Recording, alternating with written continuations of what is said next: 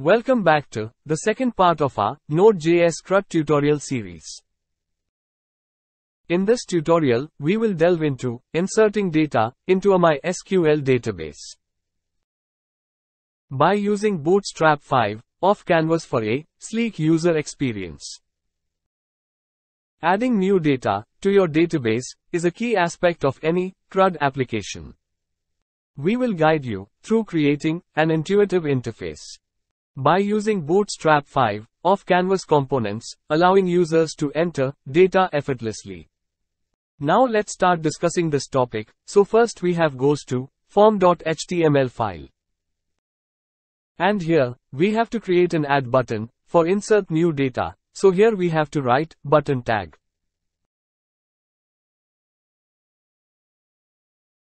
With class is equal to button, button primary, button small, and float end class of Bootstrap 5 library.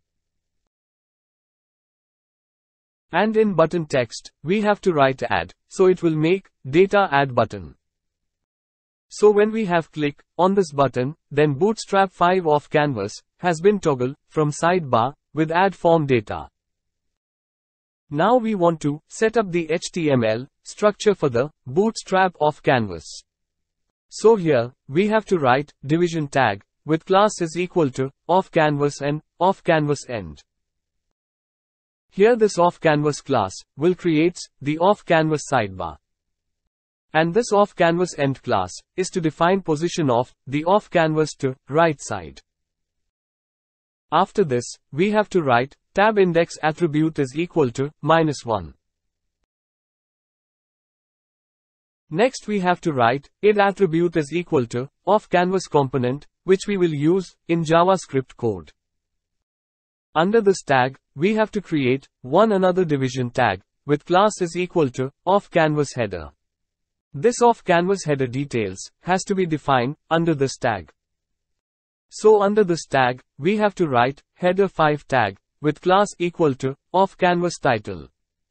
This Offcanvas title class ensures the proper margins and line height. And for dynamic title, here we have to write id attribute is equal to Offcanvas label. And in text, we have to write add data, and now for make close button. So here we have to write button tag with type is equal to button. And class is equal to button close class. After this, we have to write data bs dismiss attribute is equal to Offcanvas. And aria label attribute is equal to close, so this will close Offcanvas close button. After this, here we have create one division tag with class is equal to Offcanvas body. So under this Offcanvas body class, we can add our content inside this division tag. So here our Offcanvas HTML code is ready. Now we have moved to JavaScript code for Offcanvas interaction. So here, we have create one Offcanvas variable, and this variable, we will use for show and hide Offcanvas. After this, we have to create another Offcanvas body variable. And here, we have to write document.querySelector method with Offcanvas body class. Next, we have to create Offcanvas component variable is equal to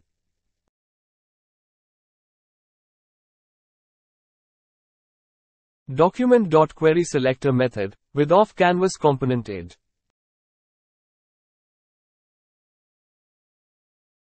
And below this, we have to create another Offcanvas label variable is equal to document.querySelector method with id of Offcanvas label. So here we have create require variable. Now we have to write Offcanvas variable is equal to new bootstrap.offcanvas method, and under this, we have to write Offcanvas component variable. So here, we have create an Offcanvas instance with the constructor. Now we have create one add data function, and under this function, we have to write Offcanvas.show method, so it will display Offcanvas component on web page. Now we want to call this function, so here, in add button code, we have to write, onClick attribute is equal to, add data function. So when we have click on this button, then it will called, add data function, which will toggle off canvas. So here we have refresh web page, and after refresh of web page, here we can see that, add button has been appear, on web page. Now we have click on this button, so here we can see that, off canvas sidebar has been toggled. Now under this sidebar, we want to make form, for add data. So here, we have create, make form function, with blank id, name, email variable, and action variable, with insert as value. Under this function, we have to create, one output variable. Now for add name data, so here, we have to write, input type is equal to text. Name attribute is equal to name, and id attribute is equal to name, and class is equal to form control.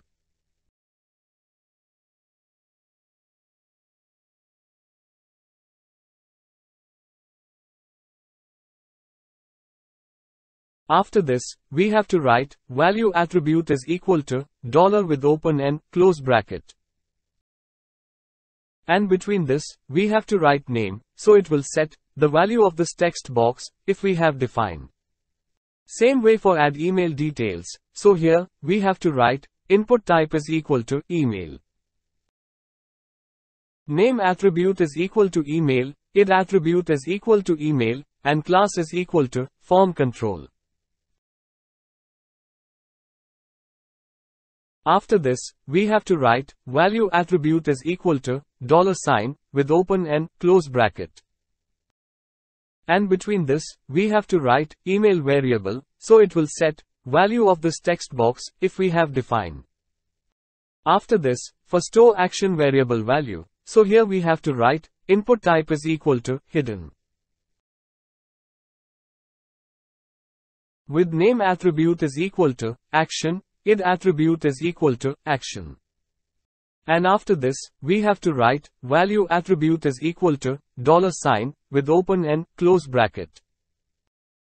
And between this, we have to write, action variable, so it will set, this variable value, under this hidden field. After this, we want to store id variable value, in hidden field, so here we have to write, input type is equal to, hidden. With name attribute is equal to, id, and id attribute is equal to, id. And after this, we have to write, value attribute is equal to, $, with open and close bracket. And between this, we have to write, id variable, so it will set, this variable value, under this hidden field.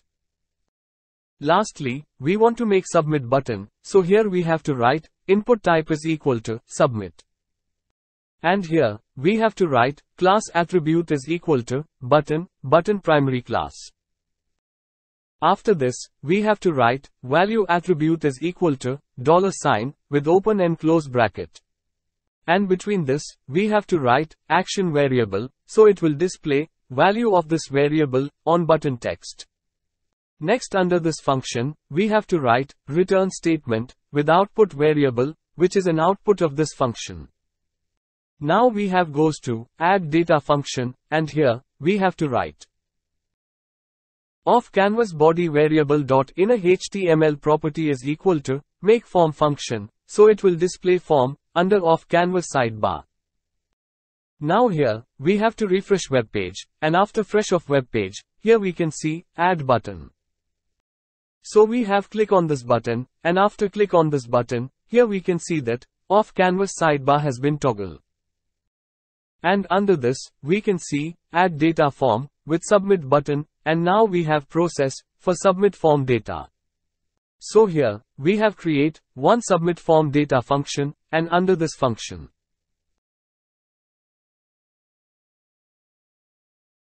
First we have to write, id variable is equal to, document dot, query selector method. And under this method, we have to write input field id, and after this, we have to write value property. So here, we have store this id input field value under this id variable. Next we have to write name variable is equal to document.querySelector method. And under this method, we have to write input field id name, and after this, we have to write value property. So here, we have store this name id input field value under this local name variable. Below this, we have to write email variable is equal to document.querySelector method. And under this method, we have to write input field id attribute value, email, and after this, we have to write value property. So here, we have store this email id input field value under this local email variable.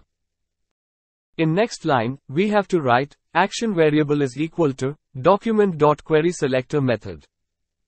And under this method, we have to write input field id attribute value action, and after this, we have to write value property.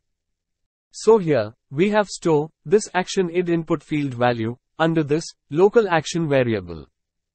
So here, we have store this action id input field value under this local action variable. So in first option, we have to write URL which is set to /submit data route. In second option, we have to write method, and here we have use post method for send data to server. In third option, we have to write data, and under this, we have to define which data we want sent to server. In fourth option, we have to write data type, and we have defined JSON data type, so it will receive data from server in JSON format. And in last option, we have to write success callback function, so this function will be called if it has received data from server. Under this function, first we want to refresh Datatables data, so here we have to write $with table ID sample data with datatable method, and after this, we have to write ajax.reload method, so this code will refresh Datatables data without refresh of web page.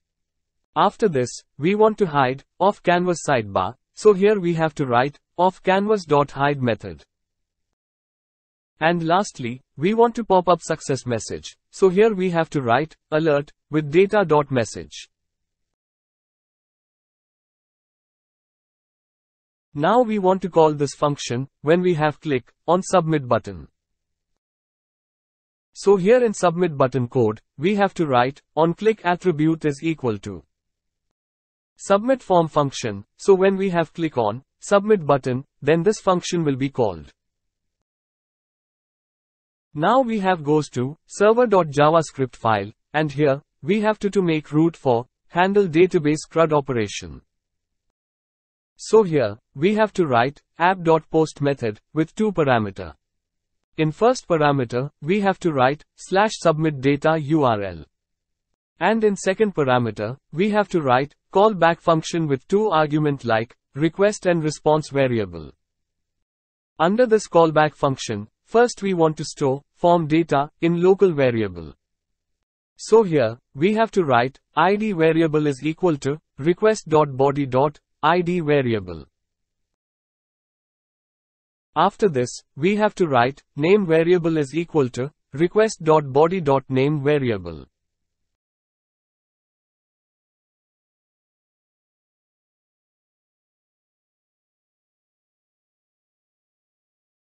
In below line, we have to write email variable is equal to request.body.email variable. And for store action data, here we have to write action variable is equal to request.body.action variable. After this, we have create query variable, data variable and message variable.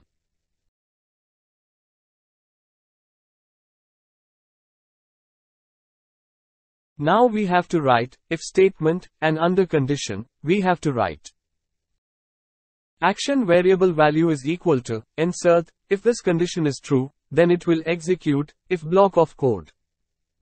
And under this, we have to write, query variable is equal to, insert into user table. With table column like name, and email, and values with placeholder. Below this, we have to write, data variable is equal to, name variable, comma email variable, in an array format. And after this, we have to write, message variable is equal to, data has been inserted. Now we want to execute, insert query, so here we have to write, connect.query method, with 3 parameter. In first parameter, we have to write, query variable. In second parameter, we have to write, data variable. And in third parameter, we have to write, callback function, with 2 argument like, error and result variable. Under this, callback function, we have to write, response.json method. And under this, we have to write, message key, and in value, we have to write, message variable. So it will send data to, AJAX request, in JSON format, so here our code is ready. Now here in terminal, we have to run, this command, for start node server. And in browser, first we have to refresh, web page, and after refresh of web page. Here we have click, on add button, and after click on, the add button. Here we can see that, Offcanvas sidebar has been toggled. And under this, we can see, add data form. So now, we have, one by one fill this, input field, with data.